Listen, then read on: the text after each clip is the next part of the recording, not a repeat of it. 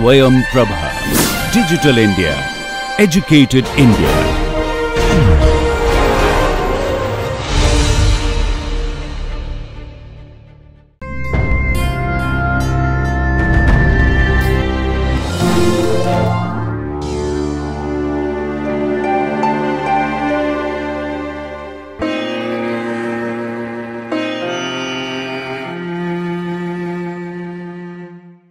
Okay, let us today study about the application and the importance of various factors that affect the action of enzymes.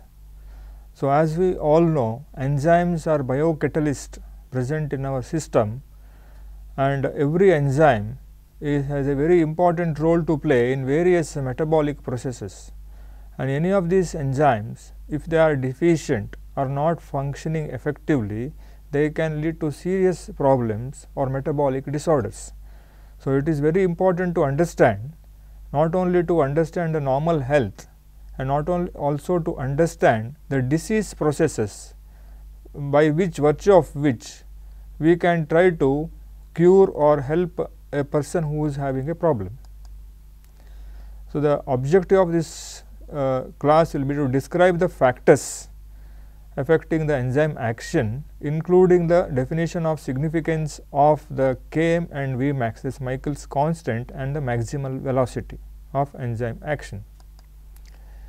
So, the definition of enzyme kinetics means the quantitative measure of the rates of enzyme catalyzed reactions and the factors that affect these rates.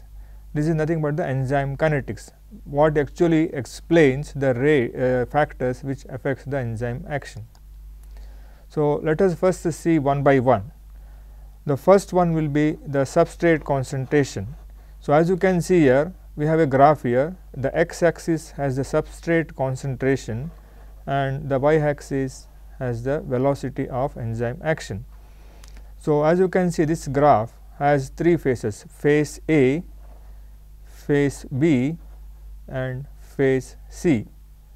In between, we have a dotted line in the middle of the upper line and the base line that represents the substrate concentration at the half maximal velocity. The uppermost dotted line represents the maximum velocity, that means the velocity where the enzyme reaches the maximum point. So, the point at which the half maximal velocity is extrapolated from the graph to the x axis represents the Km value. Km is the Michael's constant, is nothing but the substrate concentration at half maximal velocity. This will tell us about the affinity of the enzyme towards the substrate. That means, whenever this Km value is less, that means the enzyme has maximum affinity for the substrate. That means, it is an inverse relationship. Now, let us see these various individual phases, what exactly happens. Let us see the phase A, the first phase, that is wherein in this phase, when the enzyme reaction starts, we have surplus of the enzyme. This curved yellow figure represents the enzyme and the red dotted one represents the substrate. In the first phase, as the enzyme is in surplus in the system, we have just added the substrate into the system. So, that at this point we have plenty of enzyme available to interact with the substrate. That means, the reaction is linear. That means, as and when you start increasing the substrates, proportionate to that the velocity of reaction also increases proportionally. So, this because of the excess availability of the enzyme free site, this is called free active site, wherein the substrate binds, the reaction is directly proportional and very much linear. This is called as the first order. That means, reaction is in the first order, is very much linear.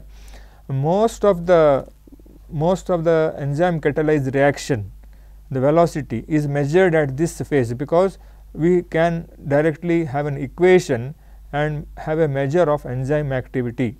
When you go to the next phase, the phase B, in this phase B, what happens is as more and more substrate coming into the picture. At this point, the availability of the free site, active sites are comparatively less as compared to the phase A. So, almost at more or less they are equalizes. At this point, the rate of reaction also increases as the substrate concentration is increasing, but anyhow it is not as proportional to that is observed in phase A. So, this part of the curve we have something called mixed order kinetics. Now, come to the last phase, the phase C. Here, as more and more substrate come into the picture, the availability of enzyme remains the same. All enzymes are super saturated, their active sites are super saturated with the substrate, and no more enzyme is available to interact with the substrate. So, here no matter how much more substrate you add to the system, the rate of reactions will no more increase. That means, it reaches a plateau or straight line, and that is also called as maximum enzyme velocity or V max. So, here no matter how much more substrate you add to the system, reaction velocity remains the same. So, same thing is depicted here. We have the first phase, it is called as the first order kinetics, wherein the rate of reaction is directly proportional, and most of our kits or estimation in the lab for whatever measurement you do, they will bag on this phase of the reaction, because here the rate is very much linear and easy to have a calculation. Whereas, the mixed order kinetics, even though rate is increasing, it is not very much proportional, and we have the final phase, the zero order, wherein no matter how much substrate is coming, rate remains the same. So, this is the effect of substrate concentration on velocity of enzyme action. So, let us see what is an application for this knowledge. So, first is the Michaelis-Menten equation.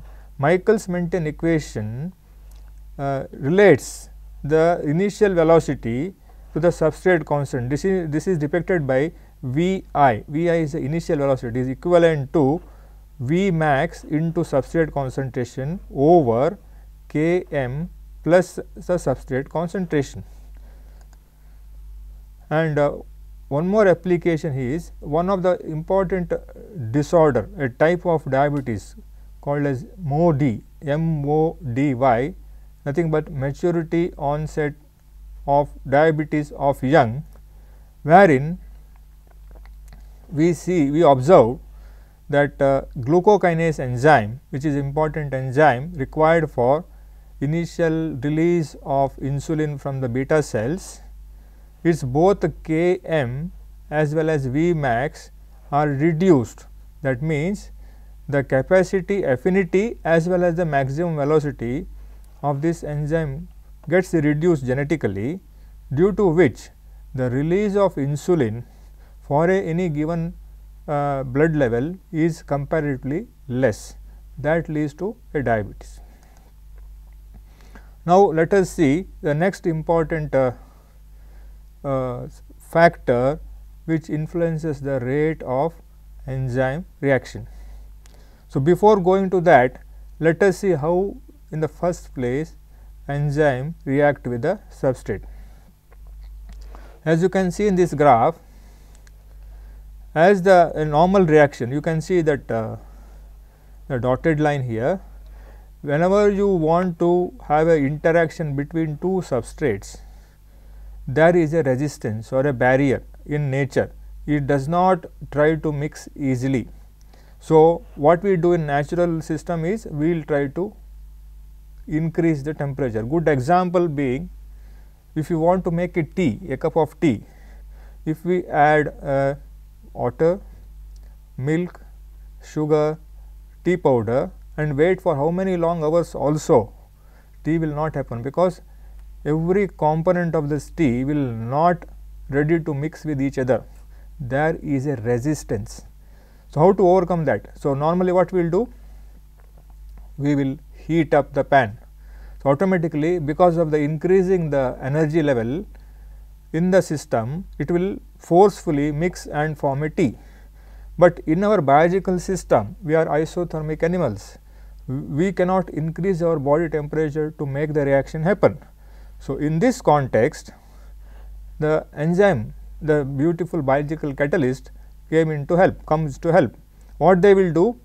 They will reduce the, you can see that graph below here, you can see it will significantly has reduced the amount of energy required to reach a transition state. Transition state means at the inevitable state wherein substrates will be forced to bind with each other to form a reaction.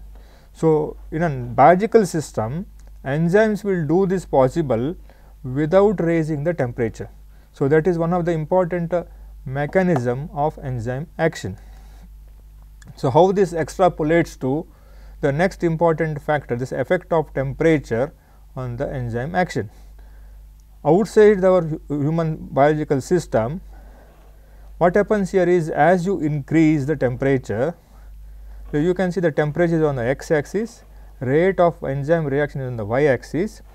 As you can see in this graph, as you can increase the temperature, the rate of reaction also increases proportionately till one point. After this point, there will be a sudden drop in the rate of reaction. How to explain this? In the first phase, you can see in the which is colored in the blue color, what happens is as the temperature is increased, the kinetic energy of the molecules which are supposed to interact with each other, molecules means the substrate in this context, will increase. That means, there will be more, they will be actively moving, like you can see in the boiling water, that will be bubbling, something like that. There is kinetic energy of the molecule increase, that leads to increased collision probabilities. They will start colliding randomly with each other. So, that increases the rate of reaction. But till after some time, one point is reached, that is called as optimum temperature for a given enzyme. This is again a signature for every given enzyme, but all enzymes present in our biological system will not be able to act more than a temperature of around 40 degrees, because that is our normal regulated temperature. After that point, there is a sudden drop in the rate of reaction. How this can be explained? This can be explained by proteins. I know that every enzyme is a protein. The proteins, as you all know, will get denatured by increase in temperature. So, here what happens is the enzyme loses its structure because of the denaturation, and there is a sudden drop in rate of reaction. Now, what is the application for this knowledge? So, freezing, the best example we know is freezing. Freezing means whenever you want to preserve a food for longer duration, whatever you can take from whether vegetables or fruits or milk, whatever you say, if you freeze it, if you know that by reducing the temperature, the rate of reaction also decreases. That means, even the bacteria enzymes is supposed to cause decaying of this food, their enzymes also have lesser action. Even though bacteria may be there on the food system, they will not be able to do the proper action. So, food is relatively not spoiled or preserved on for a longer duration. Next important is the boiling, the reverse of this. So, all of us know that in our daily routine we boil the milk. Once you boil the milk, or sometimes it is called pasteurization, is nothing but you boil the milk, it has a longer shelf life. All of you might have seen that good life milk which is available in the market, which is kept at a normal temperature. In spite of that, it is not getting spoiled. The very reason is, here by rapid heating we are going to kill all the organisms including the bacteria present which may be present in a given food item, so that it becomes sterile. So, it is no more vulnerable for getting damaged or decaying. So, next important is the important factor is the enzyme concentration. In biological system, the enzyme concentration will always be constant. It will not, most of the time it will not be a limiting factor, because most of the time we have a more number of enzymes rather than the substrate at any given time. So, here what happens is, whenever enzyme concentration increases, the rate of enzyme velocity increases proportionately. Unlike the previous graph which we saw, which this graph has enzyme velocity on the y axis, enzyme concentration on the x axis, and the rate of reaction increases very much linearly. This is unlike the previous graph. This is because in this case, if you compare with the previous graph, enzyme is available in the unlimited quantity. That means, at any given point, amount of active site available for interaction with the substrate is surplus. So, whenever you go on adding more enzymes, there is chance of getting more reaction. So, hence the rate of reaction increases proportionately to the as the increase in enzyme concentration. So, what happens is, as is depicted here in this graph, you can see in this diagram, enzymes are always available free, active site is always available free for interacting with the substrate. Next important factor which can influence the rate of enzyme reaction is the pH. So, as is shown in this diagram, we will get a bell shaped curve. If you plot pH on the x axis, enzyme velocity on the y axis, we will get a bell shaped curve. How to explain this? The explanation for this graph is, the peak point of this graph is called as optimum pH. This optimum pH is a signature for any given enzyme. That means, so much so, we can identify or isolate an enzyme, any biological system or a mixture of enzymes using is the pH, optimum pH. That means, for every enzyme it has its different optimum pH, even though all these enzymes are present in the same biological system.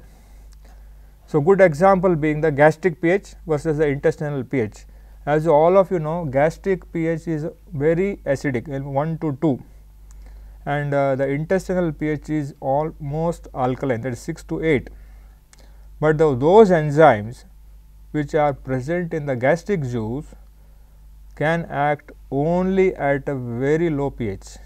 Minute the gastric juice comes into the intestine, rapidly they get inactivated, whereas those enzymes which are present in the intestinal juice are designed to function optimally only in alkaline pH. So, how to explain this phenomenon? So, what science understood is, whenever a substrate or enzyme have a interaction, both the substrate and the enzyme have some amino acid residues, because all of you know that enzymes are protein in nature. So, they have some residues which have charges. These charges depend on the surrounding pH of the medium. Whenever you change the pH, the net charge on the surface of any given protein also changes, and because of the negative charge attract and same charges repel, as the net charge on these residues will change, that will significantly affect the affinity of the enzyme towards the substrate. In this diagram, you can see the yellow color, what you can see is an enzyme, and what you can see in the blue color is a substrate. So, whenever pH changes, these amino acids residues which are present in the active site their net charge on the surface changes. That will lead to significant change in the rate of reaction. So, what it means is, if you go to the previous slide, on either side, means at the optimum pH, that net charges present on this active site is so optimum for interaction of substrate and enzyme. Any deviation, either increase or decrease of the pH from the optimum point, it will change the net charge on the active site, that will lead to fall in the rate of reaction. So, these are the some optimum pHs of some enzymes. You can see here we have the pepsin, which is the main enzyme of the gastric juice. It is optimally active in pH 1.5 to 2.5, whereas we have pancreatic enzymes, which is present in intestinal juice, which is active around pH range 4 to 10, is an alkaline site. Now, what is the application of this knowledge? Application of effect of pH on the enzyme action. So, gastric, as already mentioned, gastric and pancreatic enzymes, they will operate on extreme pHs. So, something called food preservation technique, lying is nothing but you preserve the food by adding sodium hydroxide. That is basically based on the knowledge that sodium hydroxide is highly alkaline. This will make the bacterial enzymes inactive. So, that leads to preservation. So, some food additives, they will especially sometimes they will add some chemicals with either which will influence the pH significantly. Good example being the vinegar is adding for pickling of the food, or pickle we prepare. Vinegar is again acidic. So, it decreases the pH significantly, that will lead to decrease in activity of some enzymes present in the bacteria, which supposed to probably can decay the food item.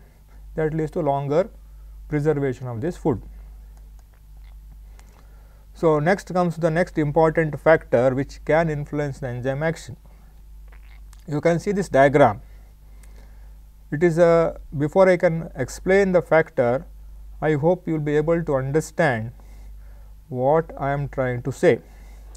You can see on the left hand side and the right hand side, this is a typical simple depiction of the ball valve mechanism, which will be operating in our overhead tank. Whenever the tank gets full, this that ball or the whatever is there here, it gets elevated and it blocks the opening, and automatically the tank filling stops.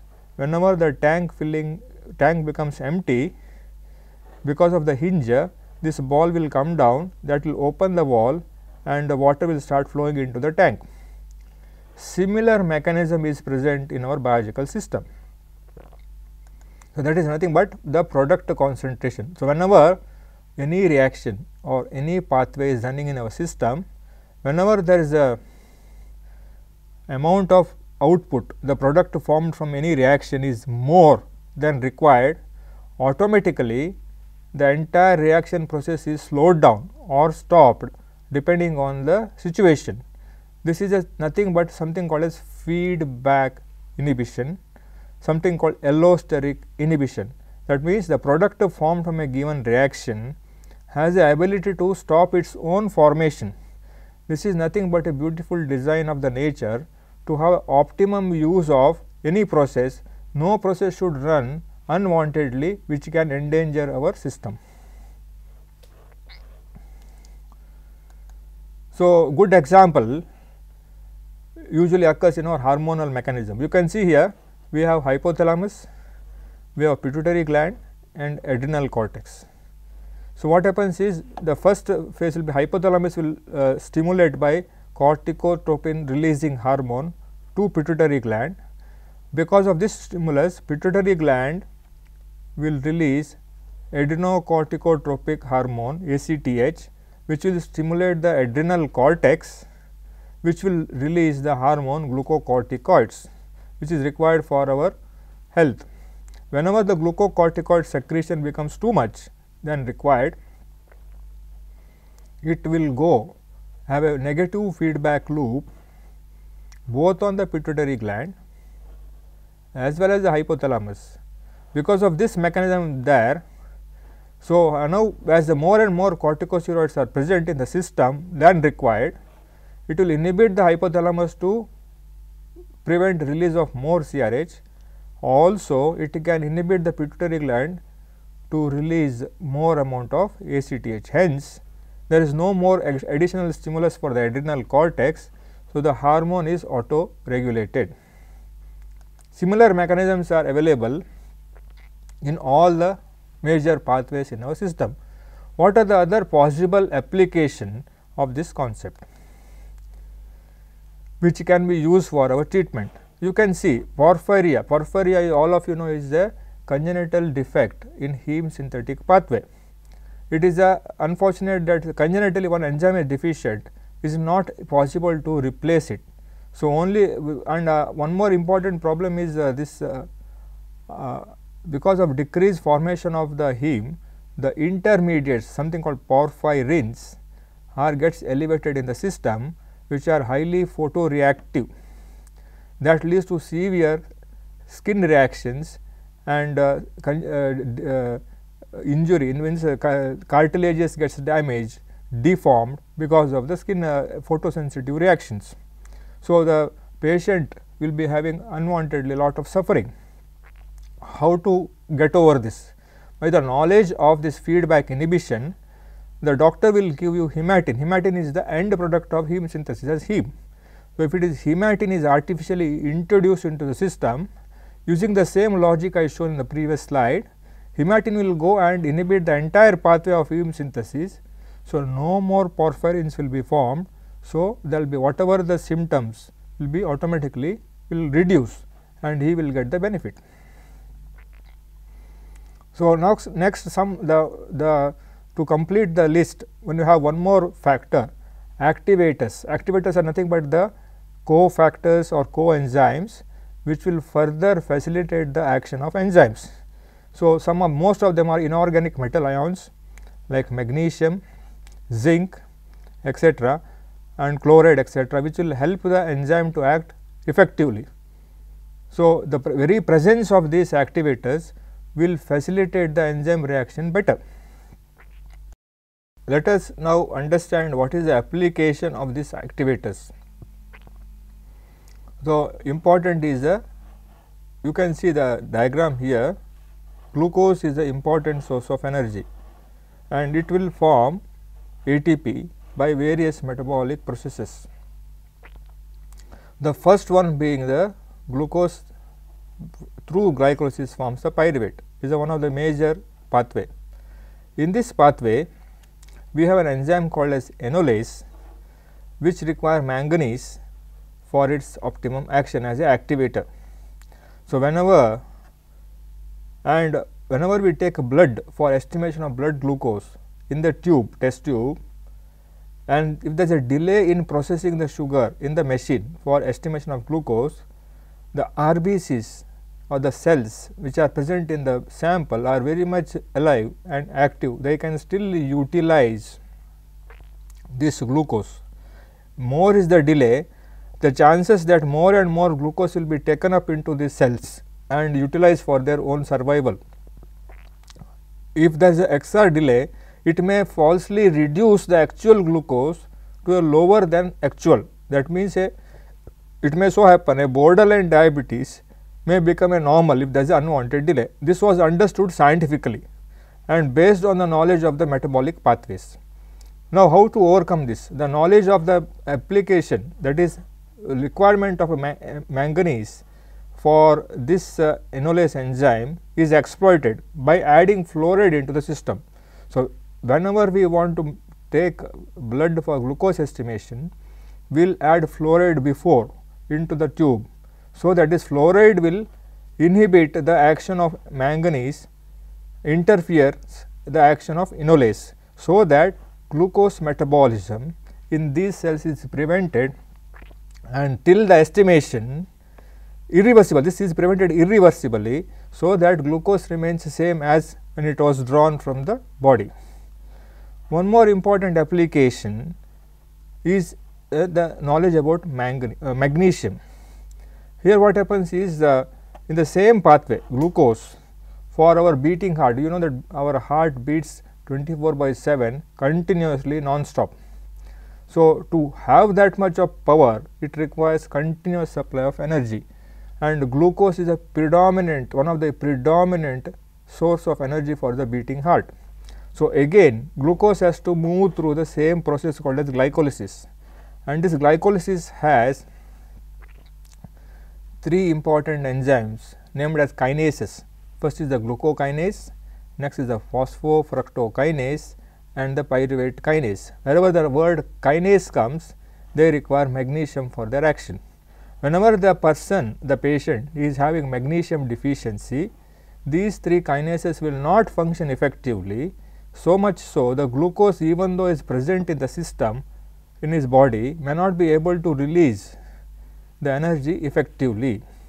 So, that means it can cause a compromise, seriously compromise the functioning of the heart, and that person can come to you with a cardiac arrhythmias. Arrhythmias is nothing but very irregular beating of heart, ineffective irregular beating of the heart. So, minute the cardiologist sees a person is having arrhythmias, he will immediately ask the magnesium level in the patient. If at all arrhythmias need not be only because of magnesium deficiency, it is one of the important reasons, and by simple supplementation of magnesium in the diet can cure the patient. This is the application, one of the important application of knowledge of activators on the action of enzymes. Thank you for your patient attention. I hope you have understood the various factors which affect the action of enzymes and their clinical applications.